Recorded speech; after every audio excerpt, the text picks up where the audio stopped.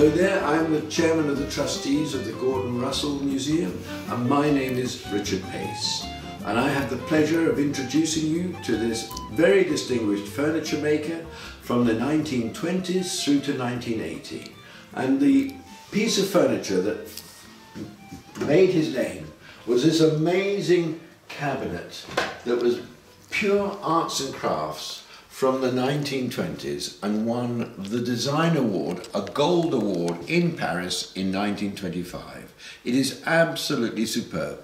But what was special about him was that he gave credit to the furniture cabinet makers and metal makers, not just to himself. He was a designer, but he passed all the responsibility to his making team.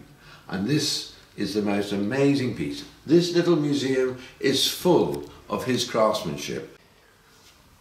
And during the Second World War, this furniture factory was turned over to making aeroplane wings for the British forces, and Gordon Russell himself designed furniture for those who had their homes destroyed by bombs or were recently married.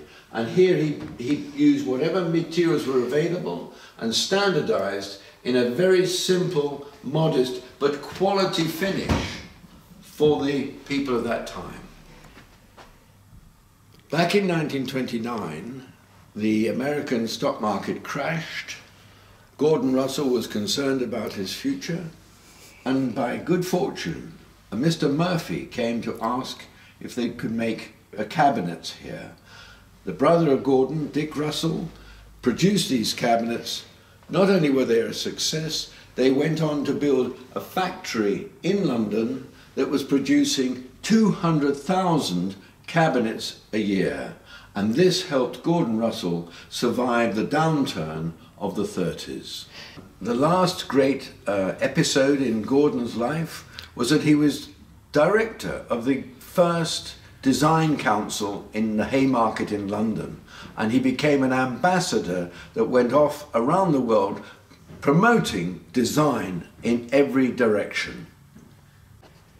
The purpose of this museum is to inspire youngsters in the creativity of the past, the dream of this man Gordon Russell, what he achieved and what should be happening for the future. This is our heritage, but we must look to the future. He did, and we need to as well. Well, I did rather put Richard on the spot in giving this impromptu message to an audience that's probably not familiar with the name Gordon Russell.